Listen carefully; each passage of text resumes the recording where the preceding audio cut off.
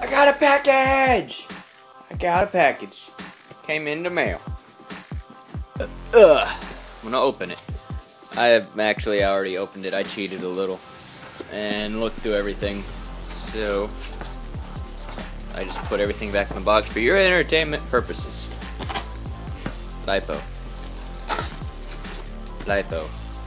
Oh wait, this is from Hobbypartz.com. Bunch of crap.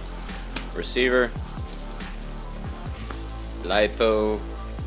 Safety bag, so I don't burn my face off. And a toolkit. Made me angry. I'll go from smallest to biggest, I guess. Got a receiver for my Fly Sky FS-GT3B. It's pretty cheap radio. It's really nice though. I got it over here. And it's got a screen. That's basically the only reason I bought it. Cause I could you can adjust everything you can on that one compared to a $400 radio system that does just as much. It just looks a little nicer. But this one was like $45, $50, something like that. That's the thing about Hobbypartz. All our stuff is cheap, super cheap, and it's mostly a knockoff off another country or another company. My bad. But I'll admit their stuff isn't the greatest. It's actually pretty darn cheap. Gotta use my toe. Oh well, it's that. I don't need to go over that. But yeah, there's like I was saying, their stuff is cheap and it's kind of bad quality.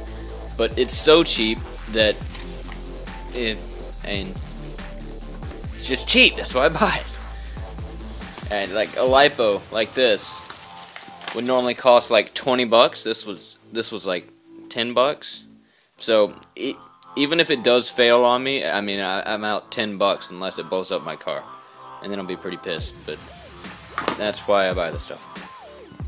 I got a Gens Ace 1800 milliamp 2S lipo 25C for my Erivo.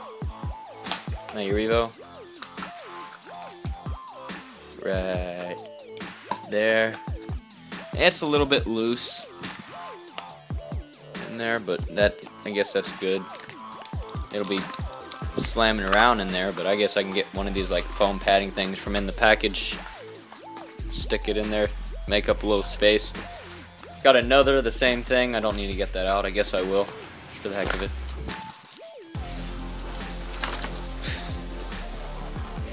Got another one. These connectors suck. They really do. I hate them. I'm chopping these off and putting on some Traxxas connectors here in 2 seconds when I'm done messing with you guys. I got a lipo safe bag so I don't blow my face off again. Actually, I never did, but so I don't catch one on fire.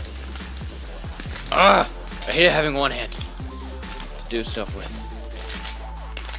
Screw it. Lipo bag. And got an awesome tool bag. I think it goes that way. Yeah, let me try my light. It's a EXI. I think that's what it is. Yeah, EXI. Allen wrench set, the aluminum Allen wrench set with some other stuff. This was $17, but a normal, good quality one would be 4 or 5 times as much. But if something does go wrong, I can just buy a new one, and they're pretty nice. They're full aluminum body.